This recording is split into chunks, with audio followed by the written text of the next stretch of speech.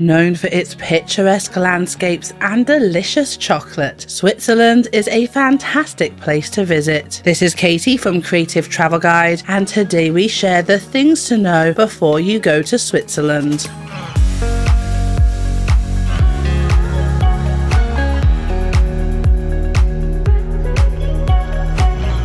Looking for more travel tips? Make sure to hit subscribe and ring that notification bell. So firstly, let's look at the best time to visit. Switzerland can be visited all year round, and the best time to visit depends on your preferences. The summer months from June to August offer pleasant weather, perfect for those who are looking to enjoy the outdoor activities and those who are looking to explore the cities.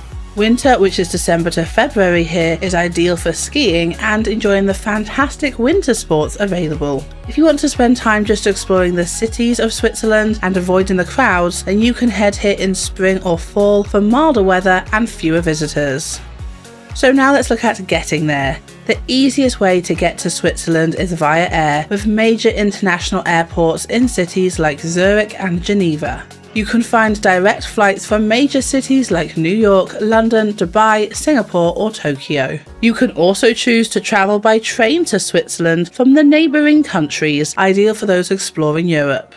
So now let's look at getting around. Switzerland is known for its sufficient, reliable transportation system. You can use the train system for long-distance travel between the cities, and the Swiss train system provides extensive coverage. Buses then complement the transportation options, especially in more remote areas, and when you're in the cities, you can use the public transportation options like trams and buses too. If you are short on time but want to see as much of Switzerland as you can, then we do recommend renting a car and self-driving. So now let's look at the typical prices. Of course, prices will vary depending on what time of the year you visit, but you can find a dorm bed in one of the major cities for around 70 to 80 Swiss francs a night. Mid-range rooms begin at around 150 up to 250 Swiss francs, whilst more luxurious 5-star options will cost you between 500 to 900 Swiss francs a night. You can find a breakfast like a croissant and coffee for around 7 Swiss francs, whilst lunches at a food court or fast food will cost you between 15 to 20. A sit-down meal will cost you between 25 to 50 depending on location, but you can definitely find cheaper options, especially in the quieter, less touristy areas.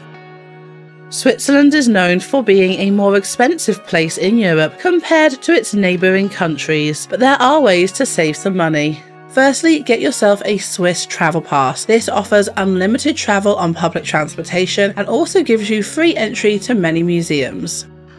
Avoid eating out in restaurants as much as you can and opt for buying food from grocery stores. Take advantage of the free activities like Switzerland's natural beauty with hiking and scenic landscapes to be explored. The major cities do have budget-friendly accommodation options like hostels that you can take advantage of.